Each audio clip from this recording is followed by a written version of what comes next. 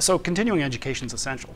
Any business that wants to remain competitive has to have their workforce coming up to speed constantly.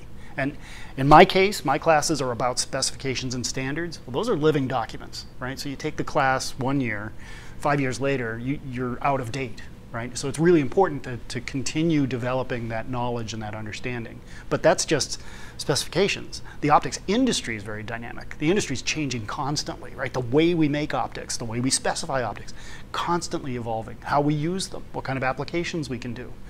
If your people aren't out there getting that continuing education all the time, they get stale. They don't know what they don't know.